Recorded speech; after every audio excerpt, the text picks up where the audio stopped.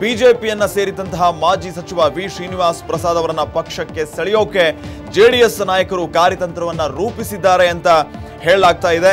ಈಗಾಗಲೇ ಮೈಸೂರಿನಲ್ಲಿರುವಂತಹ ಪಕ್ಷದ ನಾಯಕರು ಪ್ರಸಾದ್ರೊಂದಿಗೆ ಮಾತುಕತೆಯನ್ನ ನಡೆಸಿದ್ದಾರೆ ಅನ್ನೋ ಒಂದು ವಿಚಾರ ಕೂಡ ಈಗ ತಿಳಿದು ಬಂದಿದೆ. ಶ್ರೀನಿವಾಸ್ ಪ್ರಸಾದ್ ಅವರನ್ನ ಕರೆತಂದು ಅವರನ್ನ ಟಿ ನರಸೀಪುರದಲ್ಲಿ ಕಣಕ್ಕಿಳಿಸುವ ಬಗ್ಗೆ ಈಗಾಗಲೇ ಚಿಂತನೆ ಕೂಡ ನಡೆದಿದೆ ಅನ್ನೋದ್ರ ಬಗ್ಗೆ ಏನು ಸದ್ಯಕ್ಕೆ ಮಾಹಿತಿ ಲಭ್ಯ ಆಗ್ತಾ ಇದೆ. ಜೆಡಿಎಸ್ನ ನಾಯಕರು ಇದ್ರ ಬಗ್ಗೆ ಈಗಾಗಲೇ ಲೆಕ್ಕಾಚಾರ ಮಾಡ್ಕೊಂಡಿದ್ದಾರೆ. ಇನ್ನು ಮತ್ತೊಂದು ಕಡೆ ಸಚಿವ ಮಹದೇವಪ್ಪ ಪುತ್ರ ಸುನಿಲ್ ಬೋಸ್ ವಿರುದ್ಧ ಪ್ರಸಾದ್ ಅವರನ್ನ ನಿಲ್ಲಿಸಬೇಕು ಅನ್ನೋ ಲೆಕ್ಕಾಚಾರವೂ ಕೂಡ ಸದ್ಯಕ್ಕೆ ಇದೆ. ಜೆಡಿಎಸ್ನ ರಾಜ್ಯಾಧ್ಯಕ್ಷ ಎಚ್ ಡಿ ಕುಮಾರಸ್ವಾಮಿ ಮೈಸೂರಿಗೆ ಭೇಟಿ ನೀಡಿದಂತಹ ಸಂದರ್ಭದಲ್ಲಿ ಪ್ರಸಾದರನ್ನ ಖುದ್ದು ಭೇಟಿಯಾಗಲಿದ್ದಾರೆ ಅನ್ನೋ ಒಂದು ವಿಚಾರ ಕೂಡ ಈಗ ತಿಳಿದು ಬರ್ತಾ ಇದೆ. ಶ್ರೀನಿವಾಸ್ ಪ್ರಸಾದ್ ಜೆಡಿಎಸ್ಗೆ ಬರೋಕೆ ಒಪ್ಪಿದ್ರೆ ಅದು ಬಿಜೆಪಿಗೆ ಖಂಡಿತವಾಗಿಯೂ ಶಾಕಿಂಗ್ ನ್ಯೂಸ್ ಆಗುತ್ತೆ. ಯಾಕಂದ್ರೆ ಶ್ರೀನಿವಾಸ್ ಪ್ರಸಾದ್ ಬಿಜೆಪಿಗೆ ಬಂದಂತಹ ಸಂದರ್ಭದಲ್ಲಿ ಹಿರಿ ಹಿಗ್ಗಿದ್ರು ಬಿಜೆಪಿ ನಾಯಕರು. ಆದರೆ ಈಗ ಈ ಥರದ ಒಂದು ಶಾಕಿಂಗ್ ನ್ಯೂಸ್ ಅನ್ನ ಯಾವ ಥರ ಅರಗಿಸ್ಕೊಳ್ತಾರೆ ಗೊತ್ತಿಲ್ಲ. ಆದರೆ ಸದ್ಯಕ್ಕೆ ರಾಜಕೀಯ ಮೊಗಸಾಲೆಯಲ್ಲಿ ಈ ವಿಚಾರ ಕೇಳಿ ಬರ್ತಾ ಇದೆ.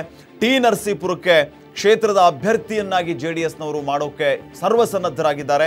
ಈ ವಿಚಾರಕ್ಕೆ ಸಂಬಂಧಪಟ್ಟಂತೆ ಮಾತುಕತೆಯನ್ನ ಕೂಡ ನಡೆಸ್ತಾ ಇದ್ದಾರೆ ಅಂತ ಹೇಳಲಾಗ್ತಾ ಇದೆ. ಹಾಗಿದ್ರೆ ಚುನಾವಣೆ ಬರ್ತಾ ಇದ್ದಂತೆ ಎಂತೆಂಥ ರಾಜಕೀಯ ಬೆಳವಣಿಗೆಗಳು ಆಗ್ತಾ ಇದೆ ನೋಡ್ತಾ ಇದ್ದೀರಿ ನೀವು. ಒಂದು ಕಡೆ ಬಿಜೆಪಿಗೆ ಸಿಟ್ಟಿಂಗ್ MLAಗಳು ಸೇರ್ಕೊಳ್ತಾ ಇದ್ದಾರೆ ಜೆಡಿಎಸ್ನಿಂದ. ಇದಕ್ಕೆ ಟಾಂಗ್ ಕೊಡಲೇಬೇಕು ಅಂತ ಸರ್ವಸನ್ನದ್ಧರಾಗಿರುವಂತಹ ಜೆಡಿಎಸ್ನ ನಾಯಕರು ದೊಡ್ಡ ರಾಜಕೀಯ ನಾಯಕರಿಗೆ ಗಾಳ ಹಾಕಿದ್ದಾರೆ. ಶ್ರೀನಿವಾಸ್ ಪ್ರಸಾದ್ ಮಾಜಿ ಕೇಂದ್ರ ಸಚಿವರಾಗಿಯೂ ಕೂಡ ಕೆಲಸ ಮಾಡಿದಂಥವರು. ಇವ್ರನ್ನ ಜೆಡಿಎಸ್ಗೆ ಸೆಳ್ಕೊಂಡು ಟಿ ನರಸೀಪುರದಿಂದ ಅಭ್ಯರ್ಥಿಯನ್ನಾಗಿ ಕಣಕ್ಕಿಳಿಸಬೇಕು ಅನ್ನೋ ಒಂದು ದೊಡ್ಡ ಕಾರ್ಯಾಚರಣೆಗೆ ಇಳಿದಿದ್ದಾರೆ. ಇದು ಏನಾದರೂ ಸಕ್ಸಸ್ ಆದರೆ 100% ಬಿಜೆಪಿಗೆ ಇದು ದೊಡ್ಡ ಶಾಕಿಂಗ್ ನ್ಯೂಸ್. ಬನ್ನಿ ಹಾಗಿದ್ರೆ ಇದ್ರ ಬಗ್ಗೆ ಏನೆಲ್ಲ ವಿಚಾರಗಳು ಸದ್ಯಕ್ಕೆ ಚರ್ಚೆ ಆಗ್ತಾ ಇದೆ ಅನ್ನೋದ್ರ ಬಗ್ಗೆ ಮಾಹಿತಿಯನ್ನು ಕೊಡ್ತಾರೆ ನಮ್ಮ ರಾಜಕೀಯ ಪ್ರತಿನಿಧಿ ಪ್ರಸಾದ್ ಹೆಗಡೆ.